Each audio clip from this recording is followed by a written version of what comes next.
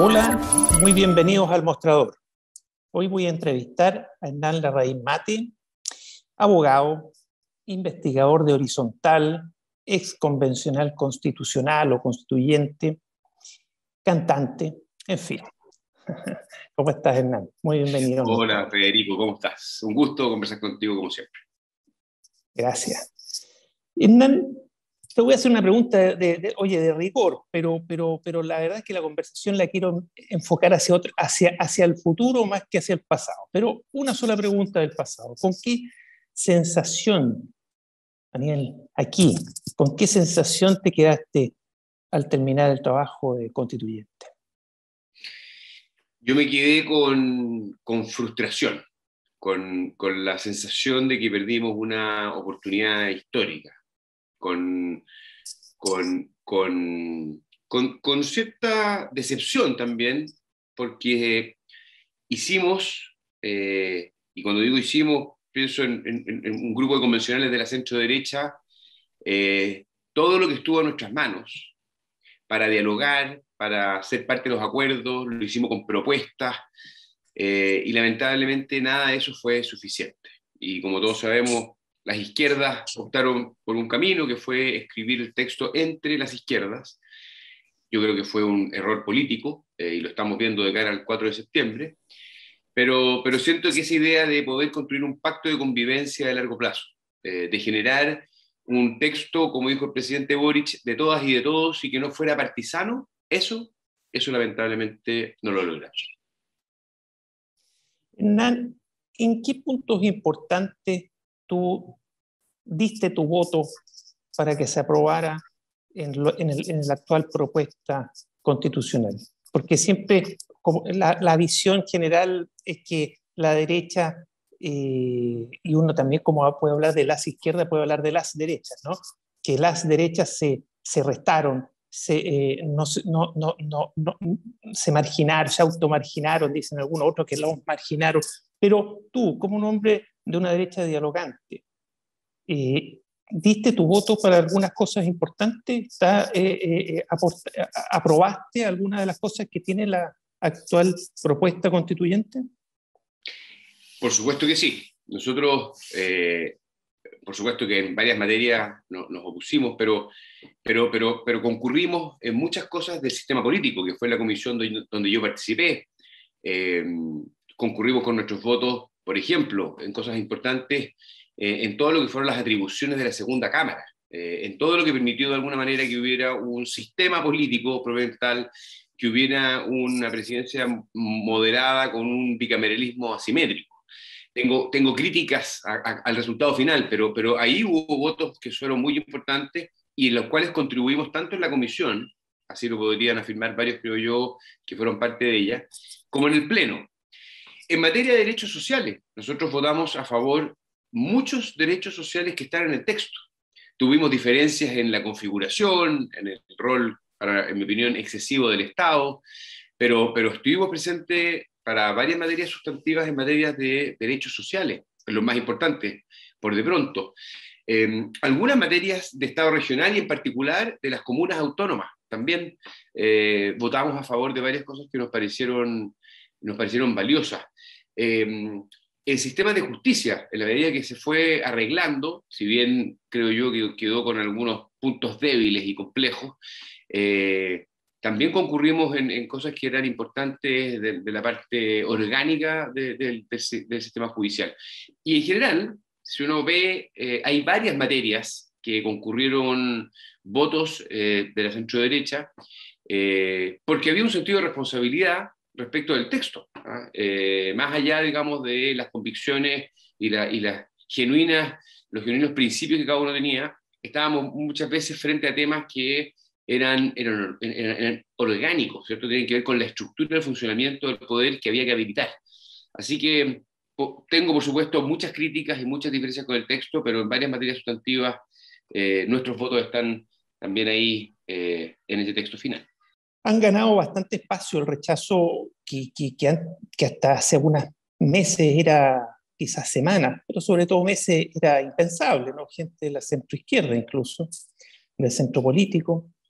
No se sabe el resultado final, porque no se sabe cómo va a votar la gente, hay encuestas, pero es difícil medir, como es voto obligatorio, sobre todo es muy difícil medir los jóvenes, ¿no?, que van a ir a votar por primera vez. En fin, no quiero entrar en el tema electoral, sino que, ¿qué pasa si gana el apruebo, tú entender? ¿Qué va a haber que hacer? ¿Y qué pasa si gana el rechazo? ¿Qué va a haber que hacer? Porque hay demandas insatisfechas. Hernán. Bueno, esta es una gran pregunta, se ha conversado mucho en los últimos días. Yo creo que se ha ido configurando algo que es importante, y es que hay un ancho camino al medio en sectores del apruebo y del rechazo que confluyen en la idea de reformar. O sea, si es que gana el apruebo, creo yo, hay un amplio consenso de que hay problemas en el texto y que va a haber que entrar a picar rápidamente. Y hay también una mayoría muy importante que en el caso de que gane el rechazo, bueno, no nos podemos quedar simplemente con la constitución vigente, porque está políticamente muerta por el plebiscito de entrada, y por lo tanto el proceso constituyente debe continuar y debemos seguir trabajando para que Chile tenga una nueva constitución. Yo lo encuentro valioso. Y los extremos, aquellos que dicen que hay que aprobar y punto, o rechazar y quedarnos como estamos, son minoritarios, y yo espero que eso siga siendo de esa manera. Porque el plebiscito del 4 de septiembre nos va a polarizar mucho.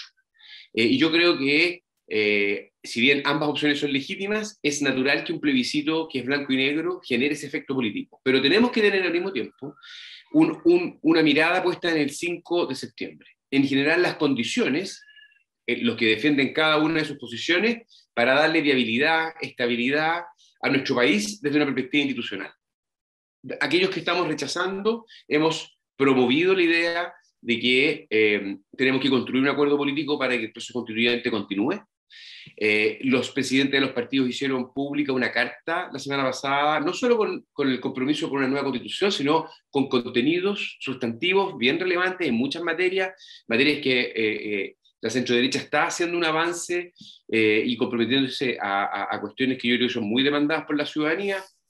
Yo veo también en la centroizquierda a muchos que están responsablemente diciendo aprobar para rechazar. Creo, por ejemplo, que el documento que hizo el PPD es un documento responsable, que se hace cargo de eso.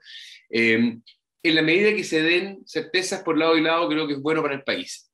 Creo yo, con todo, que el rechazo tiene una ventaja importante respecto del apruebo.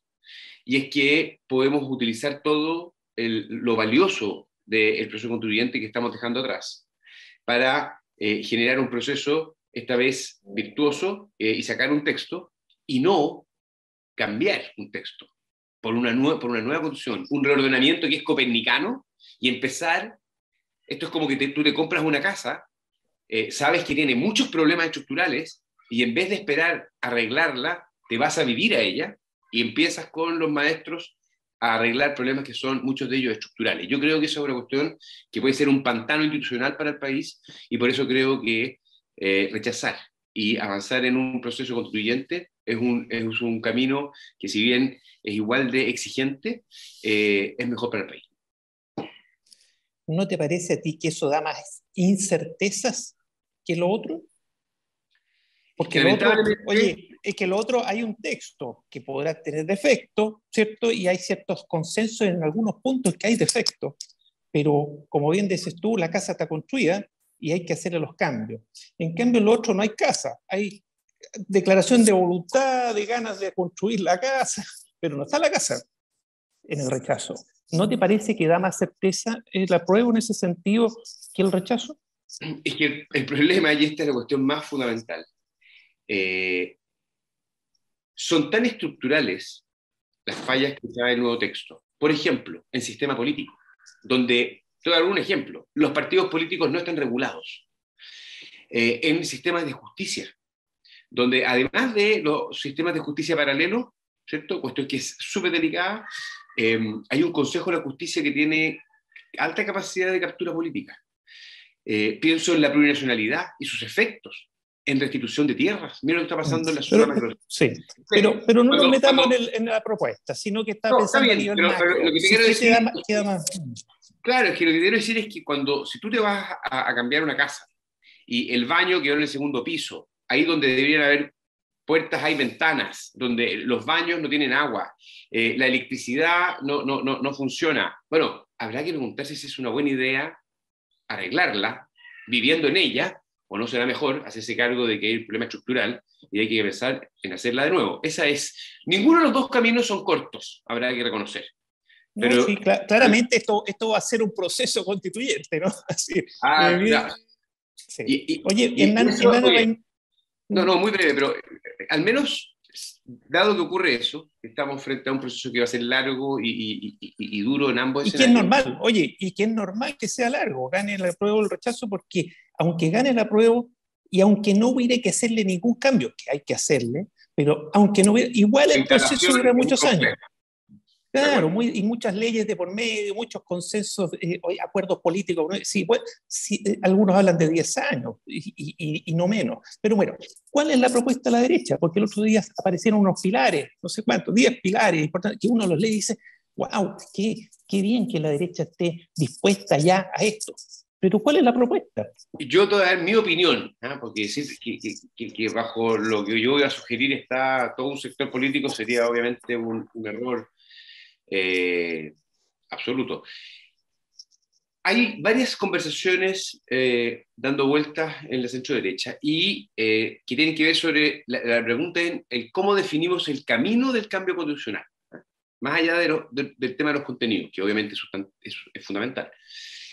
Yo soy parte de un grupo que se ha ido haciendo la idea, en una primera reflexión, de que lo que deberíamos hacer en el escenario que gane el rechazo es apoyar para que el presidente Boric pudiera sentar en una mesa a todos los sectores políticos de la forma más amplia posible y de alguna manera emulando parte del espíritu de lo que tuvo el acuerdo del 15 de noviembre, volver a generar las condiciones para hacer una reforma constitucional y habilitar un plebiscito, un nuevo plebiscito que a través de papeletas le permita a la ciudadanía definir cuál es el camino de cambio constitucional.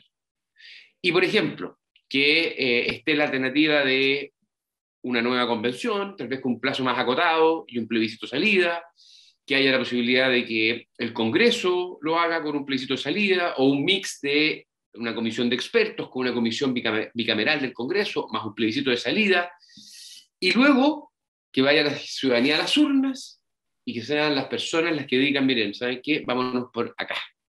Porque eso, creo yo, va a estar a la altura del estándar democrático que el 15 de noviembre le entregó al proceso constituyente, que se abrió con un plebiscito, que eligió a los convencionales y que se cerró con un plebiscito. Pero ¿qué pasa? ¿Quién dice si la casa está habitable? Porque todos concuerdan en que ciertos pilares están bien, otros que hay que modificarlos, otros cambiarlos. Pero al final, ¿quién dice que esta casa quedó habitable o hay que demolerla y hacer otra? Porque hay Bueno, la informes de la ciudadanía del famosa... plebiscito. Bueno, claro, pero estamos hablando previo al plebiscito, ¿no? Porque algunos, como tú, dicen que eso es una casa no habitable, no utilizable ni siquiera para modificarla en el camino, y otros piensan que sí. ¿Hay algún árbitro de esto? Porque entiendo yo que la famosa Comisión de Venecia en general le parece que la casa está habitable. Lo primero es que nosotros decidimos que el proceso constituyente fuera un proceso democrático, participativo e institucional. Y el plebiscito salida es la pregunta a la ciudadanía para que diga si quiere o no quiere este texto. Y como tú bien decías hace un rato, era impensable hace 5 o 4 meses el escenario en que estábamos hoy. Por lo tanto, algo hizo la convención y problemas trae el texto para que estemos en esta circunstancia. Y los que hicieron eso tendrán que hacerse responsables. Es muy importante porque si fracasamos y si este es un proceso fallido, hay que mirar y mirar a la cara a aquellos que tuvieron las principales responsabilidades en esto. Pero tu pregunta, la Comisión de Venecia y los académicos internacionales y las universidades no van a vivir en esta casa. Esos son los chilenos los que tienen que decidir si quieren o no quieren esta propuesta. Entonces se trata el plebiscito el 4 de septiembre. Y luego hay que ver, incluso entre aquellos que aprueban, porque hay dos mundos entre aquellos que aprueban, los que están disponibles a reformar, ¿cierto? Carola Toá ha salido con mucha fuerza a decir, oye, no Pero seamos es ciegos que frente a la realidad. Profundicemos en la derecha y su compromiso con el cambio constitucional. Yo creo que aquí hay que ser súper claro, ha habido un sector que ha sido muy reticente al cambio constitucional, que siempre lo ha hecho contrapelo, y que es una generación que es cercana a los orígenes de la Constitución vigente. Y hay otra derecha, de la cual yo me siento parte, que por ejemplo participó en el proceso constituyente de Michel Bachelet, que Evopoli institucionalmente fue parte de la participación en los cabildos. Yo fui parte del Consejo Ciudadano Observadores de ese proceso. En la primaria del 2017, en el programa de gobierno en el programa de gobierno de Felipe Cast, de Evopoli, se expresa, está en el CERVEL, un compromiso con una nueva constitución. Muchos de nosotros votamos apruebo en el plebiscito de entrada. O sea, voluntad de cambio constitucional, voluntad de nueva constitución, por supuesto que sí.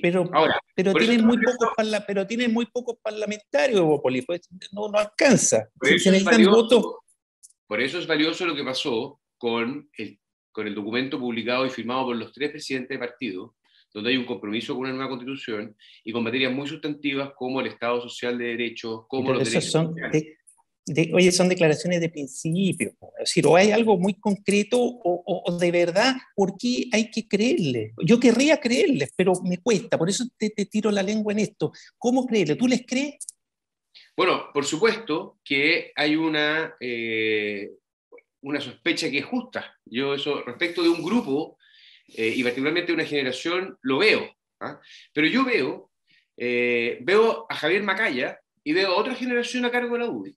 Veo otra forma de dialogar, veo otra disposición al cambio, veo conciencia de que hubo un statu quo que se defendió por mucho tiempo, que entre otras causas, porque el estallido tiene muchas causas, obviamente que influyó. La centro derecha tiene que estar con los cambios. Yo lo veo en un mundo sub-45 con mucha nitidez.